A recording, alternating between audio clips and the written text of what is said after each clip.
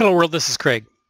What I have here is my latest card for the SBC-85, and this is a 1 megabit bubble memory card. Now I know I'm always saying that the most recent card I've made is the most fantastic thing I've ever seen, but you know, in this case I think that really applies. This is a very unique device.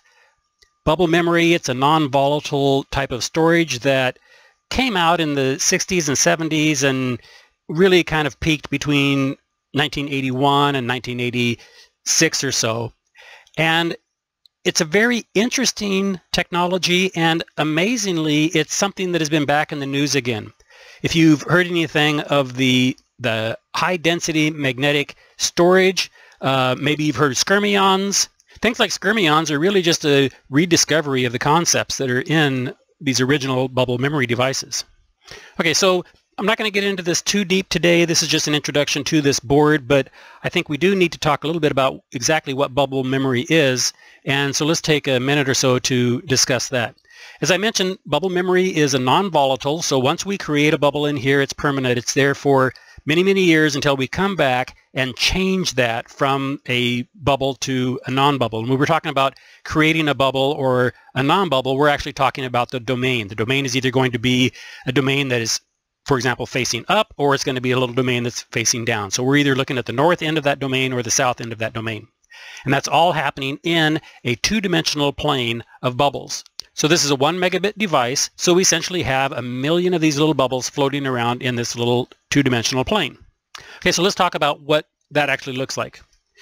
Well, bubble memory is a racetrack type of memory. So if we imagine that we've got a racetrack or some kind of a path where we've confined these bubbles, so the bubbles can move anywhere in this plane, and then we've come back and we've defined a path where they are restricted to move. So any bubble that's in that device, and this is what a device looks like when it's not wrapped, when it's not in the carrier. You can see it's a leadless carrier for this. There's also versions that are pinned. But at any rate, any bubble that's in that device is going to be found on this racetrack.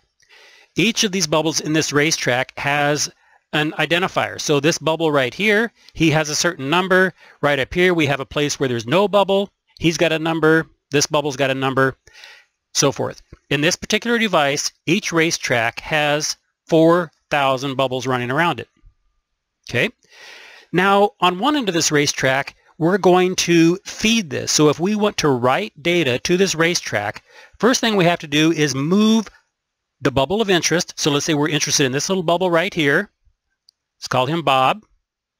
So we have to move Bob all the way around until he gets right here to this end of the racetrack. This is where we're going to feed a new bubble.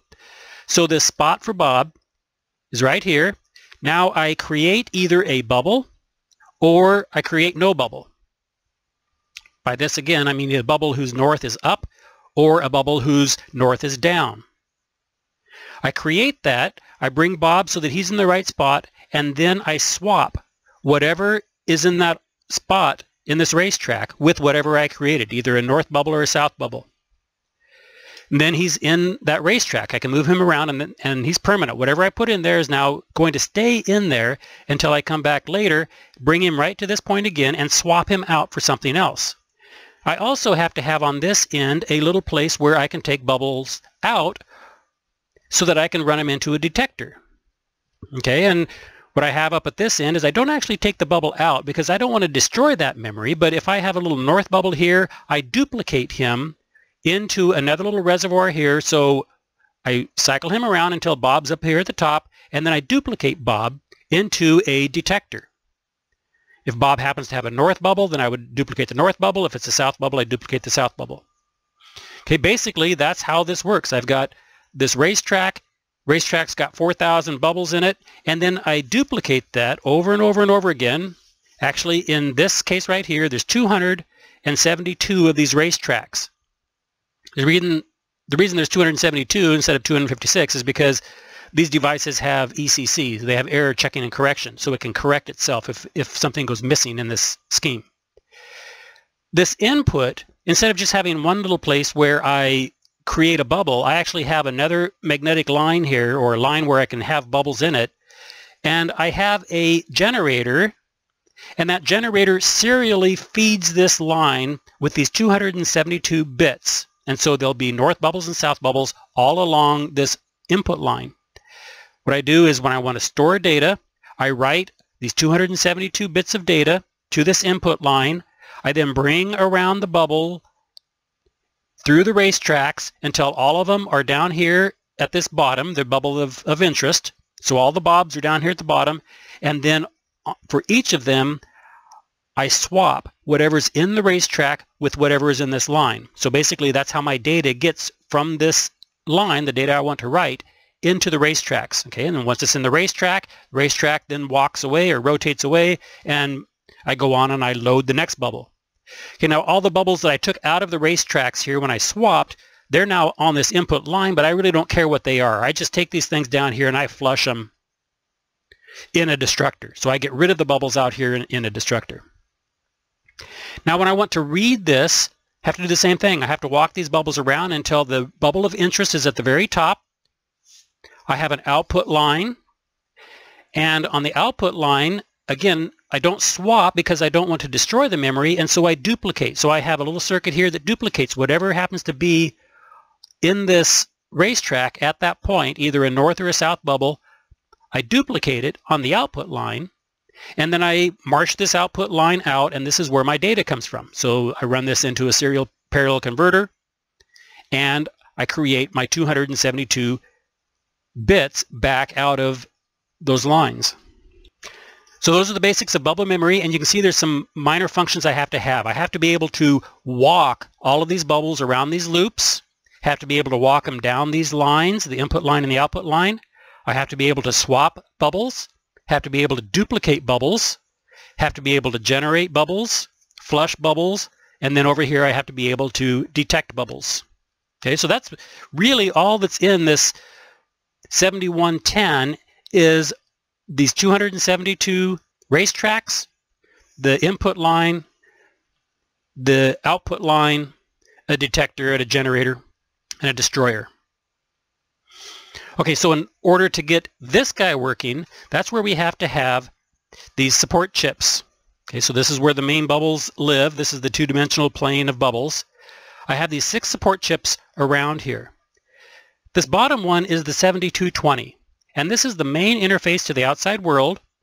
So whenever I'm communicating with this, I only have to be able to understand how to put things into the 7220, and it's fairly typical. It's just it's port addressed. So I have a little SIP here to select which port number it is, and then these are just buffers and latches and so forth in order to get things into this 7220 and get things back out of the 7220. This board also has to have its own 4 megahertz clock over here, so I have an oscillator over here to generate that 4 megahertz. Okay, so what are the rest of these guys doing? Well, in the center is our 7110, and this is the actual bubble itself. We have the 7220, and that's the interface to the outside world. In this case, it's interfacing to the SBC-85. This chip over here on the right-hand side, when I said that we had to do some things like duplicate and swap and so forth, that's what this chip does. So this is a pulse generator. This is the 7230 pulse generator. And there's some discrete lines that come out of the 7220, go into the pulse generator, and then out of the pulse generator and into the bubble. So if I say that I want to do a swap, the 7220 controls that. It comes out the swap line. It triggers this, and then the 7230 triggers that pulse, or triggers that swap mechanism inside the bubble. Okay, that's what this pulse generator does. If we look over here on the other side, I have another chip, and he's a dual function chip. First thing he does is he's called a formatter. So if I look over here, this is my 7242. He communicates with the 7220 over a serial data. So there's serial data that goes between the 7220 and the 7242. When I'm writing data, I first load data into the 7220. That then goes serially up to the formatter, and that's where this long line of generated bubbles come from. So the formatter creates this long line of bubbles. The formatter then writes those bubbles into the bubble plane itself. Okay, so the first thing that this has to do is it has to format and write bubbles into the 7110. The other thing this chip does is it also has the sensor to detect the bubbles. So when the bubble moves around, it's in front of the sensor. This guy has an amplifier in it. He detects the bubble, and then he sends that information back down to the 7220. So along this, when I'm ready to detect a bubble, all of these bubbles, after they are after they are duplicated on this end, they're now in the output line. That output line marches its way on down, and as it goes past the detector, this 7242 detects each bubble, creates that serial stream that goes into the 7220 that then formats it into parallel, and it's read in and out the port. Okay, so that's the 7242, and that's the format, and it's also the sense. So this is the format sense, because it both writes the bubbles and it senses the bubbles in the detector. Okay, these three guys up here, what we have in the center, that is the 7250, and this is the Coil Pre Driver. So remember, if we were to cut this guy open, what we would find is there's a fine wire that's wrapped around it in this direction, and then another one that's wrapped around it in this direction, and that defines the X and the Y planes. And what those are doing, those are coils that are going to create a magnetic field in the X and the Y. It's that magnetic field that we use to walk these bubbles around this racetrack. Okay, and driving that X and Y is the function of these three chips up here. So we have the 7250 Coil Pre Driver, and then we have two 7254s, and these are the two guys. One of them is connected to the X coil, and the other is connected to the Y coil. And it drives those two coils in order to get the magnetic field in the X plane and the Y plane to get these bubbles to move. Those are controlled directly. So there's 4 pins that are controlling this for the X and the Y. Those are just directly controlled from the 7220 up to the pre-driver, and then that pre-driver has an H-bridge here for the X and an H-bridge here for the Y that then come down and drive the magnetic fields on this. So that's really all there is to this. It's a fairly straightforward board, and this was duplicated anytime I could from the original, I think it's the BPK 72, which was a little engineering board that Intel put out in maybe 1981 or so to give to engineers or sell to engineers so that they could become familiar with bubbles. There's the 1 megabit bubble, and then they also came out later with a 4 megabit bubble, and I may come back and do the 4 megabit card later, but for right now this is just the 1 megabit card. So this is pretty exciting. It's exciting that we can build this now. As I mentioned, it's a project that I've had decades that I've wanted to do this, and originally when these came out, they were, I think, $3,500 for the set of bubbles, of basically the set of the 7110 and these 5 little control chips around it. The controller was additional. And so it's pretty exciting that we can still find these things available to buy and build a 1 megabit bubble memory. And the other thing that makes this interesting is, right now, if you've seen in the news about the high density magnetic storage, that's what they're talking about. They're talking about a 2-dimensional array. They have these skyrmions, which are just little vortices of bubble domains. And that's essentially just this rebranded, this 40, 50-year-old technology that's rebranded in today's literature.